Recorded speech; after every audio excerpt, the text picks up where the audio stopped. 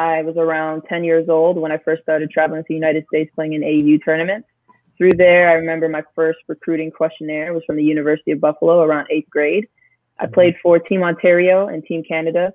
And through those processes and playing at those levels, it definitely helped my recruiting. So by the time I was in my junior, or in Canada we call 11th grade year, and even my 10th grade year when I went to play AAU, I was fairly known in terms of being ranked on ESPN and things of that nature. So for me, recruiting was just more so a product of me showing my talent against the top talent that I was playing against, whether it was in the United States or international.